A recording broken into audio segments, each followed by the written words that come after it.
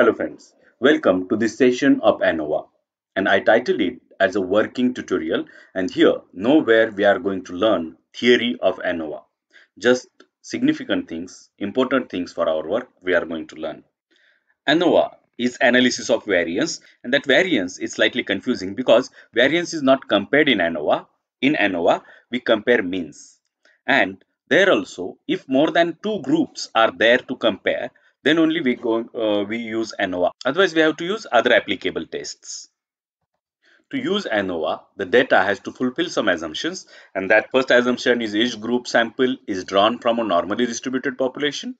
All populations have a common variance. All samples are drawn independently of each other, and within each sample, the observations are sampled randomly, and factor effects are additive, or the variables effects are additive. And we are not going in detail, but these assumptions shall be followed by the data. Then only we can use the data for ANOVA. There are different versions of ANOVA. We are going to perform one-way ANOVA where one factor is responsible for the variation, two-way ANOVA where two factors are affecting the variation, and when third or other factors are affecting the variation, then we go for the blocking. There we add other factors to the model. Generally ANOVA is the additive model, but whenever the variables are interacting with each other, we have to consider interactions also, and those interactions also we are going to tackle. The data which we are going to use comes from the package agridat, and I'm calling that package. And if you do not have installed that agridat package, then go to tools menu, install packages, type the name agridat there, click that name, click install, and it will get installed. Run the line library agridat, and the data which we are going to use will store as data frame data is equal to bancroft.peanut.uniformity.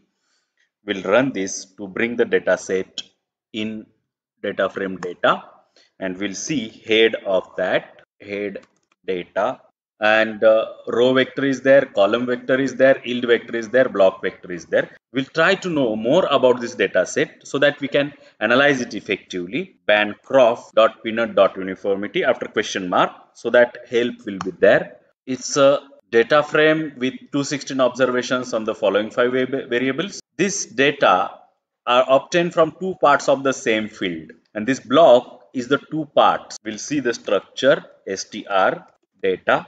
Two factors are there in the block b1 and b2. These are two fields in which the experiment has been performed. At this point we are all set to run ANOVA.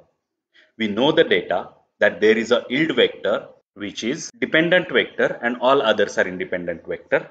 Let's create a model object, that is ANOVA mod, and one way is equal to, initially we will run one way ANOVA, only one factor will be there, and this is the function for that AOV, analysis of variance. In bracket the argument is the formula, that dependent vector, in our case that is yield, and that tilde symbol is above the tab button and below the escape button on keyboard.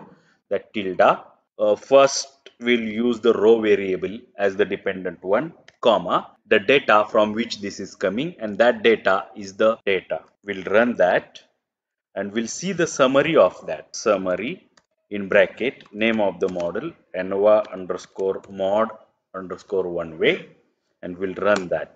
Here we can see that p-value is 0.0099. It's very less than 0.05, and therefore effect of rho on the variation in yield is significant. Now we'll go for two-way ANOVA, and for that we'll copy this code to save typing and paste here. Just one way we are going to convert to two-way, and to make it two-way we just add another factor by using plus symbol, plus that another factor is col, and here also in summary we'll change that O to T to make it two-way ANOVA, and we'll calculate the first model, and first model has been calculated, and we'll see summary of that. And here we can see that the p-value for row is 0.01. Effect of row is significant, but effect of column is not significant because p-value is 0.81. Now we will see for the third variable, that is blocking variable, and that blocking variable is the block. Okay, we'll copy again this code Control C and Control V, that TW will change to block BLK. Anova underscore mod underscore BLK will be the blocking model, and just will add the third variable after column, that is block, and we'll run that. And to see the summary, we'll have to add the model in summary function, and that this model is Anova underscore mod underscore BLK, and we'll see the summary. And here we can see that effect of row is again significant, that is 0.003, very less than 0.05. For column, no significant effect is there, p-value is very high as compared to 0.05, and for block, highly significant effect is there, 1.6 into 10 raised to minus 12. Up to this point, we have seen three variations of ANOVA: one-way ANOVA, two-way ANOVA, and blocking. Now we will go for interactions. Many a times, many factors interact together, and their interactions may have the significant effects. And for that, just a change. I have copy pasted the model. That for interaction, I have changed the model name to ANOVA mod underscore interaction, and these plus symbols I will change to multiplication symbols asterisk, and that will signify that interaction we have to probe. In summary also, I will change the model name to summary in a Anova underscore mod underscore interaction, and will run the model. Model has been calculated, and the summary. In summary, we can see that effect of row is significant, column doesn't have significant effect, block has very significant effect, and interaction of row and column is also significant. P value is very less. Row and block is also significant, interaction is significant. Column and block interaction is significant, but all three interactions together, all three factors interacting together, the effect is not significant. Therefore, we can say here that row and column are interacting to have effect on yield, row and block are interacting to have effect on yield, and column and block are interacting with to column and block also have the effect on yield. Up to this point, we have four models with us, and now we have to know which model is actually the best one, which model is providing reliable information to us. And for that, we are going to see the AIC criteria, that is Akaike information content criteria, and will require the library AICcmodavg for this purpose. If you don't have this package installed, then go to install package and type first three letters of the name, appear name, and click install, and that package will get installed. Then call the library. We'll call that library. The function which we are going to use is AICtab, and this function provides us a nice table. But the first argument for this function is the list of the model names, and that list will create here. Mods I will give here, and that will be list, and in bracket names of all our models will be there. I'll copy this to get the model names, and control V one way model, control V two way model, control V blocking model, and control V, that is interaction model. Next argument will require is names for these models is equal to C in bracket inverted code one way, and in the table these names will be there: two way, blocking, BLK. We will have the blocking full, blocking, and interaction model. We'll run that, and this also, and we'll give those here. Mods is the first argument and model names is the second argument.